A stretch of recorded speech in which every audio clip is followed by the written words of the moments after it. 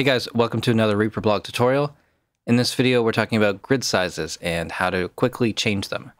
So in this project, I have my grid set to 1 bar. So if I zoom in here, my snap to grid settings are limited to 1 bar. So if I want to edit here, I need to either change my grid setting or I need to turn off snap to grid. So if I turn it off, I can click anywhere.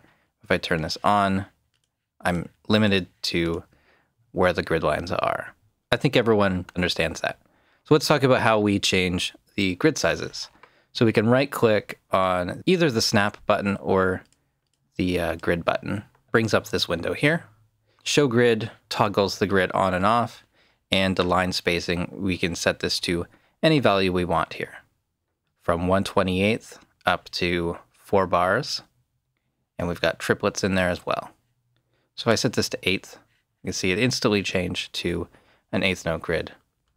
Okay, so that's snap to grid settings, and this is great. It's a great handy set of functions there in one window, but I don't like having to go up to here and then back, and if that was the wrong grid setting, then I have to do it again and again and again. And this window keeps snapping over to that one spot, which is a little annoying.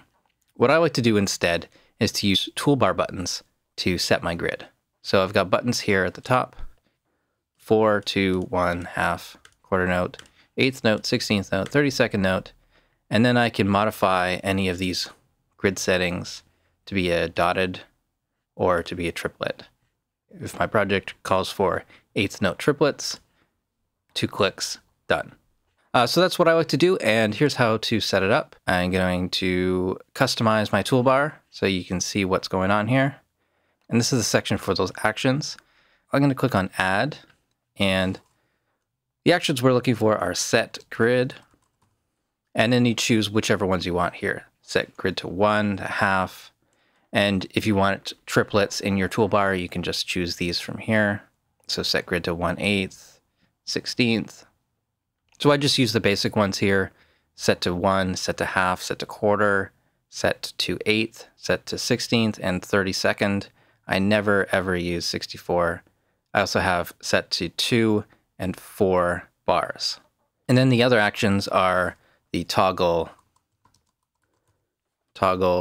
dotted grid and toggle triplet grid. I've had some people asking about this, and so finally got around to making the video on it. Hope you've enjoyed this video. Thanks a lot for watching. Please subscribe to the channel if you haven't already. Follow me on Facebook and Twitter. Support the Reaper blog through Patreon, and visit reaperblog.net for a lot more tutorials.